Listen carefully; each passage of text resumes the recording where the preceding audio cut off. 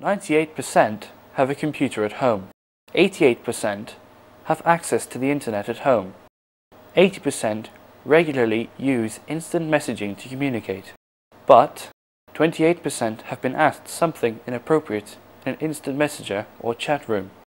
27% have seen images or video on the internet that upset them. Yet, 97% feel safe when using the internet. So what are the risks? Probably the biggest danger I would think of is personal safety, particularly with younger people, but also your own details being out there and maybe accessed by people that you really wouldn't want to have your information. I think the biggest danger of the internet is people not being sensible. I think the biggest danger of the internet would probably be people posing as someone they're not. Meeting people that you don't know on the internet and internet chat rooms. I think the biggest danger of the internet is being tricked into doing things that you don't really feel comfortable doing. And I think when people are talking to people over the internet on networking sites and MSN and things like that, they often say things that they wouldn't feel comfortable saying if they were talking to somebody face to face. The danger now is that what people pick up off the net, they deem to be fact and act accordingly. And we need to educate people against that. I think there are a number of dangers on the internet, or potential dangers on the internet, but those potential dangers only really, I think, come into play when individuals are not acting responsibly. People putting information on the internet that they don't mean to, that's very dangerous, and that could be the government, that could be a business, that could be an individual person. They put something up on the internet and they just don't realise how many people can see it. Because once information's out there on the web, it's very easy for people to make copies of it. However, these facts were taken from a single year, from a single school. What about the bigger picture? 1 in 5 teenagers could be endangered by the internet. 1 in 10 people have met someone they don't know from a chat room. 1/3 regretted that decision. Be that as it may, these articles were written several years ago, so is it possible that the hazards still exist? And if so, do the media exaggerate them? The media like to frighten people sometimes with their stories because it makes good press, but I don't think the media have particularly over-exaggerated the use of the internet with regard to how dangerous it could be. They do like to grab hold of a story and sensationalise it, but I think actually it's a good way sometimes of highlighting what the issues are, and I do think there are a lot of dangers out there. I think the media has over-exaggerated the use of using the internet because it just makes us seem like we're helpless and we don't have any common sense to turn off the computer when you know something's weird. I think they over-exaggerate it for a good reason, so people are really aware of the dangers of the internet. But I think sometimes they do blow things out of proportion. Do the media have a point?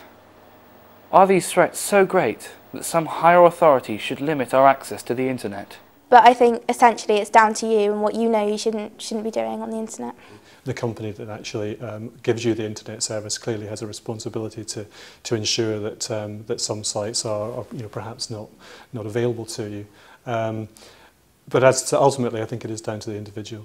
There's so many sites that would be useful in a school environment that you cannot use because they're blocked, such as Flickr, YouTube for sharing videos and watching video content and tutorials on how to do things.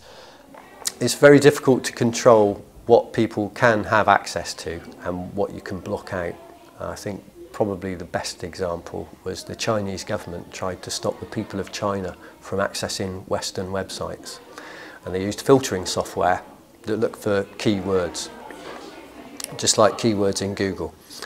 And somebody came up with the idea of making a search engine that reversed the keywords.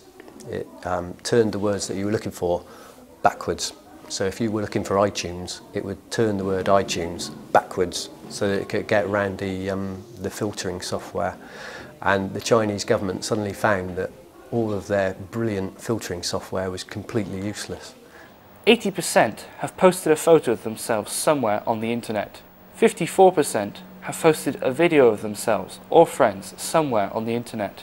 70% have sent a photo or video of themselves to other people on a phone. Are these facts a good thing, or have we become too dependent on technology? And I also think that youngsters sometimes forget how to communicate with a real person, with a real conversation, because all they do these days is text or do it on the computer, and they don't interact with people as such. I think the increasing dependence on the internet and mobile phones is potentially dangerous. I think that if we rely on these technologies too much, we are potentially setting ourselves up for a situation where if something fails, then it could fail catastrophically and it could have significant impact. Although having said that, I do think the positives of positive impact of mobile technologies and communications technologies far outweigh the negatives. People have become dependent on the internet because it's such a good source of information. In conclusion, what do you think of the internet? It's easy to use and it's convenient. I think the internet's a really exciting innovation. I think it changes the whole way in which we communicate with each other. I think the internet is a great resource for schoolwork, and also it's a great place to talk to your friends when you're not at school. I think the internet is a fantastic tool that can be used for fun and education.